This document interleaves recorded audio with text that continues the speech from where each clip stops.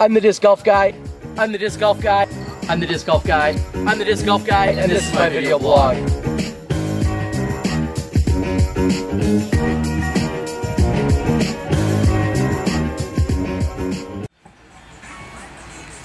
I'm the disc golf guy, and this is my video blog.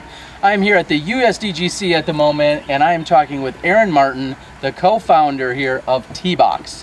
Aaron, this is an idea just about everyone in disc golf has probably thought about, but, well, it's all about the guys that act on it. So tell us about what you've done. Well, about a year and a half ago, we decided, this was an idea that came about 6 years ago.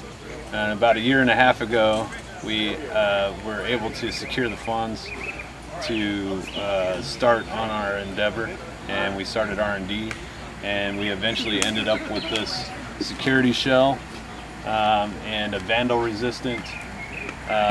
So if you spray paint on it or put permanent marker, you can wipe it off with a wet rag and some solvent.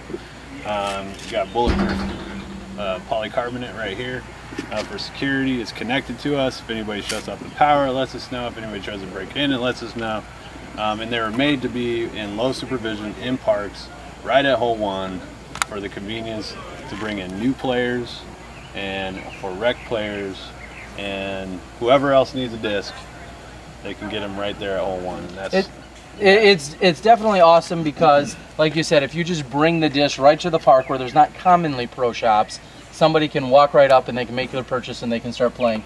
It looks like it holds a pretty good amount of discs. Looks like it's got 5 columns, 3 rows, 5 columns, 15 and what, 13 deep. 13 deep, 195 total. Shoot, I was going to do the math. Okay, I add up too many strokes. I can't do that kind of math. So it's awesome because then you can separate it, whether it's a club or a municipality, they can separate it and put them all in there as needed, drivers, putters, mid-range, so on and so forth. And then for the most part, it accepts credit and debit cards. Is that the way it goes? Credit card, debit cards, and mobile devices. Okay.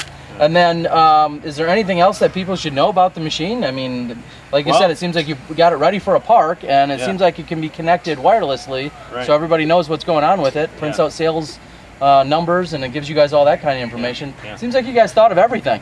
Well, we hope that we've thought of everything we can for the time being, but we're on, we learn as we go, and we're flexible, and that's the most important thing when you're an entrepreneur. Very cool. TeeBoxx.com is the place to check it out. That's 2 E's and 2 X's.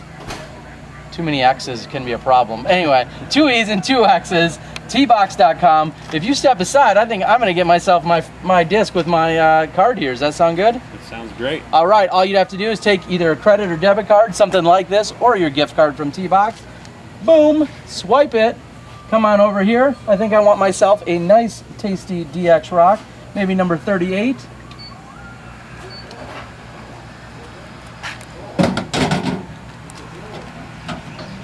And served right up is my very nice rock.